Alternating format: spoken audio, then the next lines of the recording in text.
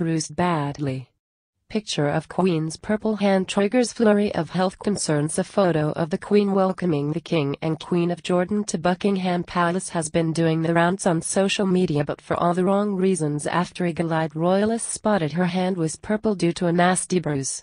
The image was posted on the royal family's Twitter account, with the monarch dressed in a lovely white gown and joined by her daughter Princess Anne, who dazzled in an emerald dress suit.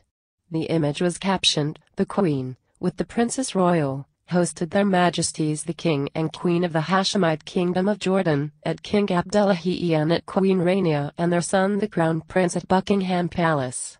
Though fans clocked something unusual about the picture as they shuffled closer to their screens.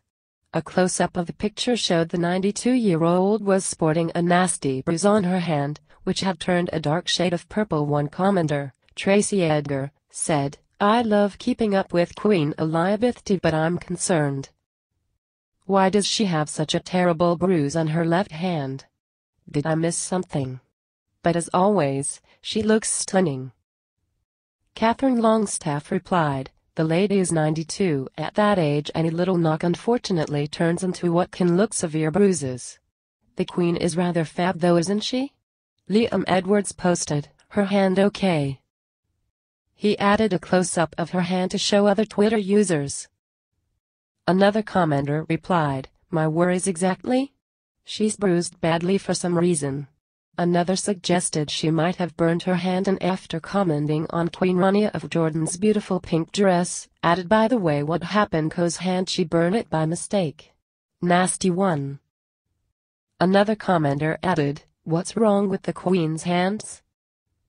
A final comment read, "Look at Queen Elizabeth's hands. They look red and bruised.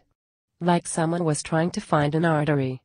In the image, the foursome, joined by the King and Queen of Jordan's son, Hussein, all smiled for a photo together, which saw Queen Rania look chic in a beautiful gown and purple heels during the family's visit to Buckingham Palace.